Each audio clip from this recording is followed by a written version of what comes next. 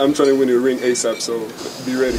The level of confidence Victor Wembanyama has is something we've never seen from a European before. The French unicorn has had the NBA spotlight on him since he was a teenager, and so far it seems that he's thriving in it. I'm never gonna lose a grasp on reality and just do some shit, you know. But let's see why Wemby is so self-assured and vocal compared to his European predecessors, and why it might even work against him. I don't let myself be carried away, but yeah, it's cool. To start off, the most telling fact is that Wembanyama sees himself as the biggest inspiration for his game.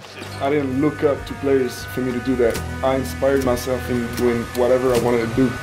And yeah, that's something unusual to hear, as we are used to players naming other legends that they grew up watching. Take for example Luka Doncic, who was inspired not only by LeBron, but also EuroLeague legend Vasilis Spanoulis. I always admire him, you know, he was a great leader, one of the clutchest guys ever. He was really clutch. But Wemby has a different mindset when it comes to inspiring himself, and as he puts it, I want to be like no one else. What's even more surprising, when talking highly of himself, he's not afraid to name guys who he thinks he's better than. At first, Wemby gave some spicy statements to the French media. I don't know if it's pride, but I have a part of me that says that there should be no one in front of me. But then he went to Las Vegas for G League exhibition games and doubled down on his statement. This time even mentioning his top rival Scoot Henderson and making US headlines by saying, "If I was never born, Scoot would deserve first spot." And that was the first time I thought to myself, wow, this kid is cocky. He made me believe that even more when he started trash talking not only American top prospects, but Team USA too. You know, the Olympics are in Paris in 2024. My goal is to beat Team USA in the final. Guys, tell me, when's the last time you remember yet undrafted prospect talking about snatching medals from the greatest basketball nation of all time? And let's highlight the fact that he expects to do that right after his rookie season. Plus, as you saw in the beginning, his goals extend to winning an NBA ring quite quickly too. Be ready.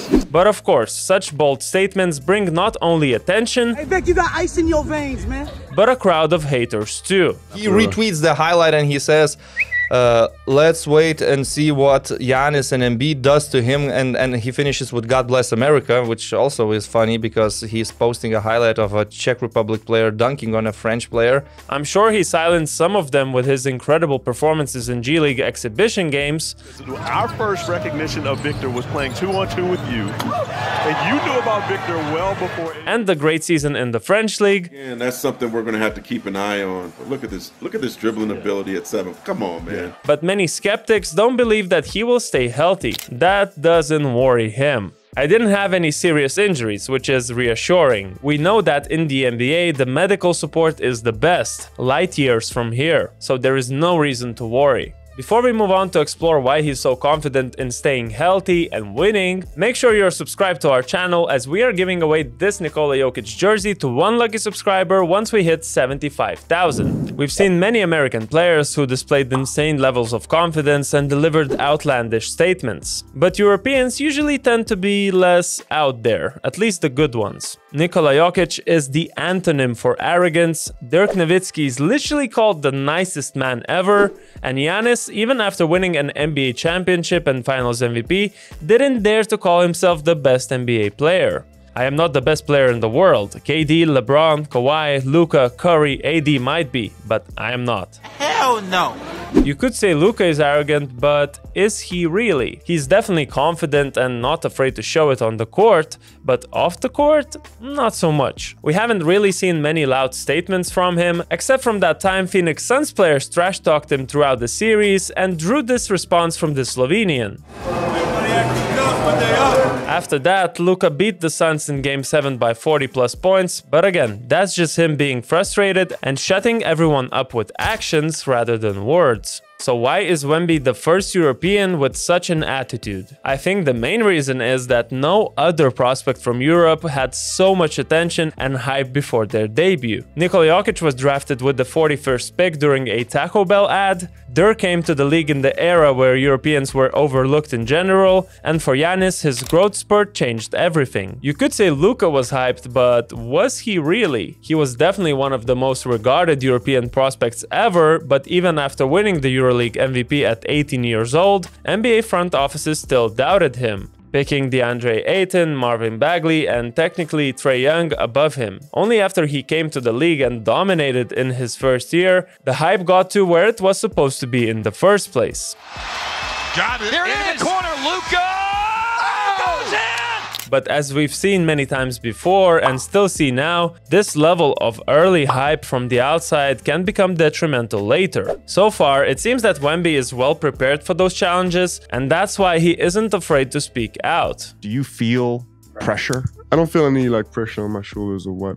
And I think the reason is because I try to live free. I'm trying to be like a free mind at all times. I see some similarities between him and LeBron in that regard, as 18-year-old James wasn't bothered by the pressure to perform immediately. There's no pressure.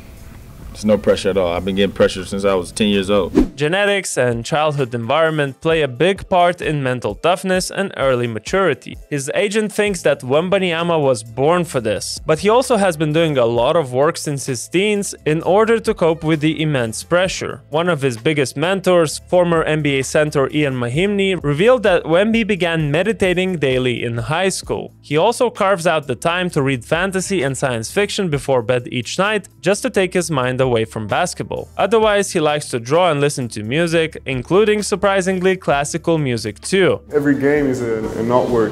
Then there are busy days when he chooses not to touch his phone at all. For example, most of the time you cannot reach him after 9 p.m. That is quite impressive, as Wembanyama comes from a generation that grew up with smartphones and social media. I guess those good habits and taking care of the mental side of things are the reasons why Wemby is able to be so confident in his ability, even though he represents statistically the not-so-confident Gen Z.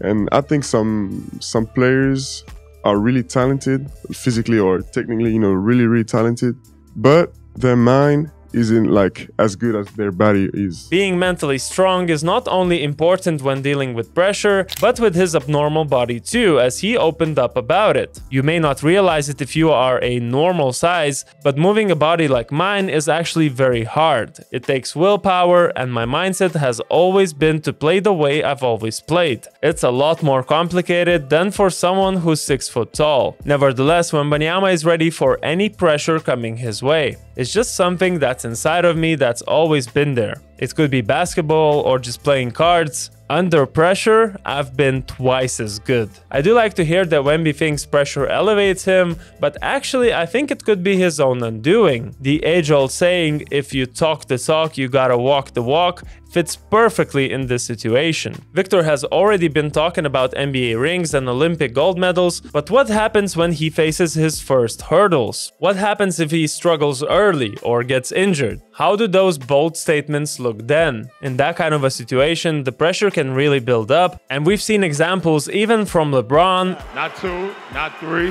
not 4, not 5, not 6, not 7. When he was choking during the NBA Finals. We saw the biggest superstar meltdown in not just NBA history, in sports history. That Mavericks team? As the chosen one became the frozen one. That's why it's a risky game to play, but I love that he's taking this route. When I need motivation, when I need energy and I feel tired out, when I need a fight on the court and it's hard, I always remember I'm free in that universe. I do whatever I can, and I know what I want to do, and nothing's going to stop me from doing it. Sure, his bold statements could be seen as arrogant and attract many haters, but I'm up for all the entertainment it brings. What do you guys think? Is Wembanyama being too cocky, or do you love the attitude and want to hear more of it? Let me know in the comments below. Check out BM Plus platform for additional basketball content. Like this video, and I'll see you next time.